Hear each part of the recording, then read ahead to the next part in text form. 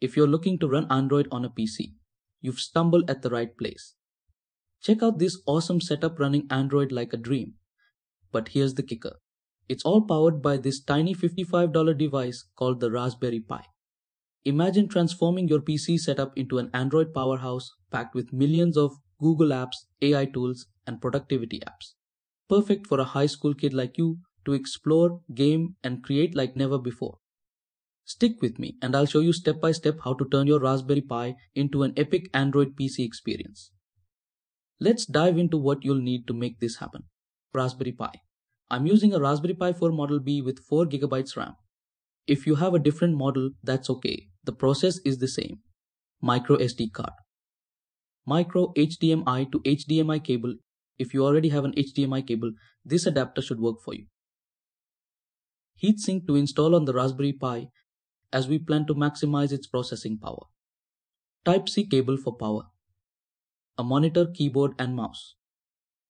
Since we are running Android, the Pi's processor might get hot just like your Android phone when you're gaming or multitasking.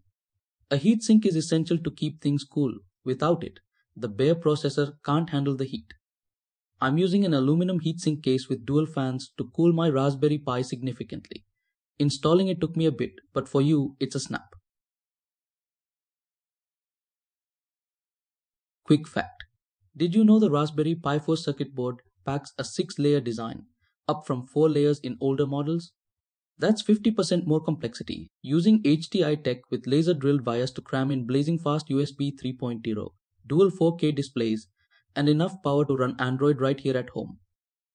Now, if you're wondering how engineers design something as intricate as a 6-layer PCB with laser drilled vias, that's where tools like Altium Designer and Altium 365 come into play. Altium is a big name in this space, built to optimize complex projects like these. Altium Schematic Capture transforms your paper circuit designs into electronic formats that simulation and PCB design software can instantly understand and process. Altium's comprehensive harness design functionality empowers you to develop complete wiring harness solutions from individual pin connections to manufacturing documentation, either as standalone projects or integrated within multi-board designs. Altium 365 seamlessly connects everyone from mechanical designers to manufacturing specialists in one cloud-based platform, streamlining your electronics design journey from concept to production. There's more good news. If you're interested to try Altium Designer, you can get a free trial and 25% off. Avail it by signing up here. The link for this page is mentioned below in the description. Now let's turn your Raspberry Pi into an Android PC. These steps are super simple, so even if you're new to this, you'll be running Android in no time. Follow along. Step 1. Download an Android image. Open your web browser and visit Constakang's official site. On the right, you'll see device options for Raspberry Pi models. I'm choosing the Pi 4 since that's what I have, but the Pi 5 or Pi 3 works too. Select the latest AOSP Constakang Android 15 build. Scroll down to find the download link, click download and let it download. Once it's done, move to the next step. Step 2. Flash the SD card. Launch Raspberry Pi Imager on your computer. I'm removing the SD card from my Raspberry Pi as I've already set up Raspbian OS. You can reuse the same SD card or use a new one with an SD card adapter. Connect it to your computer. Choose your device, in my case, Raspberry Pi 4. Click Choose OS, scroll to the bottom and select Use Custom. Pick the Constakang Android image you downloaded. Select your micro SD card as storage, mine's 32GB. Click Next, skip customization to avoid issues and click Yes to continue. The imager will write and verify the image file. Once flashing is complete, the imager will confirm it's done. Remove the SD card from the adapter and insert it into the Raspberry Pi. Step 3. Boot Android for the first time. Power it up with the Type-C cable. Make sure your heatsink is installed.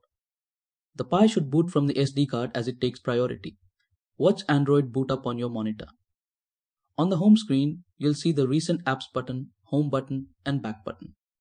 Pull down from the top to access Quick Settings, where you can adjust brightness and other settings, just like on your phone.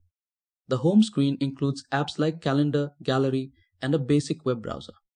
In the main apps menu, you'll find Calendar, Camera, Clock, Contacts, Files, Gallery, Search Settings, and Browser. Go to Settings. About tablet to see details.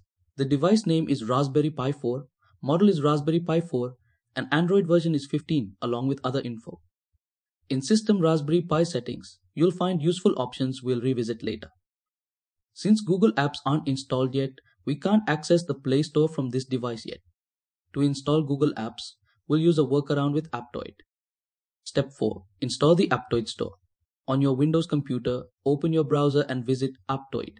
Find the download button and grab the Aptoide APK. Once it downloads, insert a USB stick into your computer. Open the file manager, go to Downloads, and copy the Aptoide APK to the USB stick. Eject the USB, insert it into your Pi, and open the Files app. Find the USB stick, locate the Aptoide APK, and double-click to install. If prompted for permissions, go to Settings and allow unknown sources. Open Aptoide. Skip the setup prompts and connect your Pi to Wi-Fi via Quick Settings.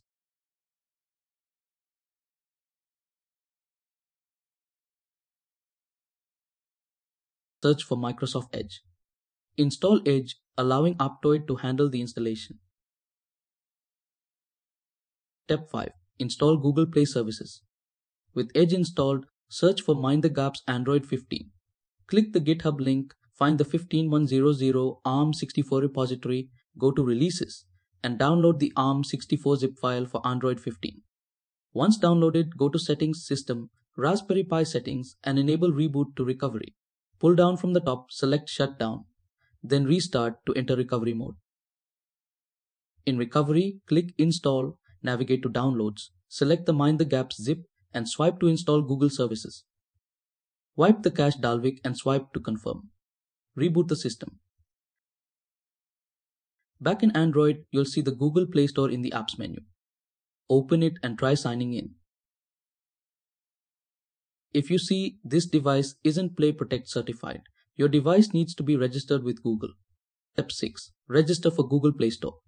Go to Settings, System, Raspberry Pi Settings, enable ADB and SSH, and note the displayed IP address. On your Windows PC, visit the Android developers site and download the ADB SDK. Extract it, cut the folder, go to your C drive, create a new folder and paste it there.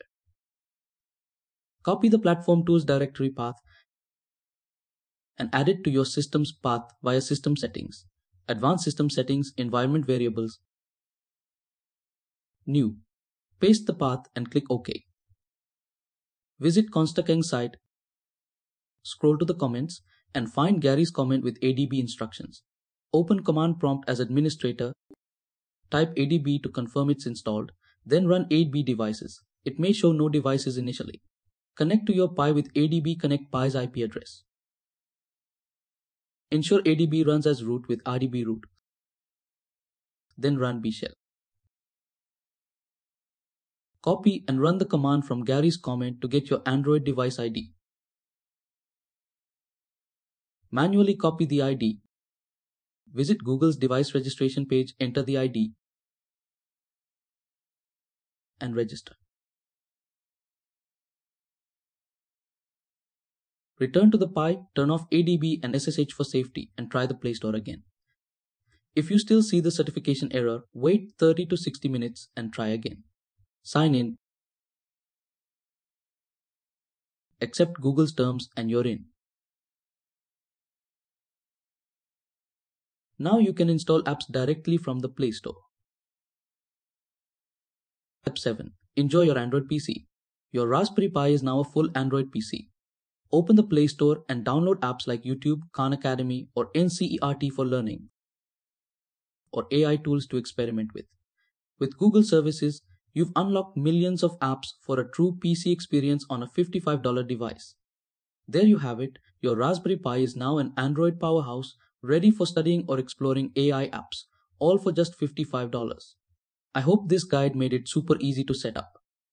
If you found this helpful, give it a thumbs up, subscribe for more tech projects, and drop a comment with your favorite Android app to try on your Pi. Check the description for links to Constakang, Mind the Gaps, and more. Thanks for watching, and I'll see you in the next one.